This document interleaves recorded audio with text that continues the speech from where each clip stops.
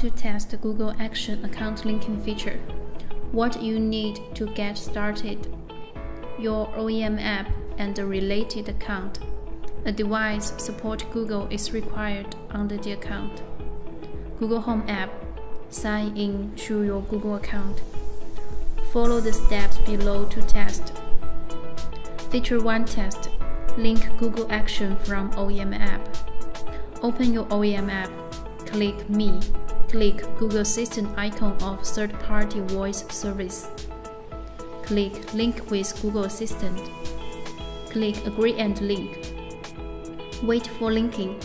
After the device appears on the page, the linking is successful. Now you can use Google to voice control your smart device. Feature 2 test. Link Google Action from Google Home app. Open Google Home app. Click the button in the higher left corner. Select Add. Click Set up device. Click Works with Google. Search and select your action. Click Agree and link. Wait for linking. After the device appears on the page, the linking is successful. Now you can use Google to voice control your smart device.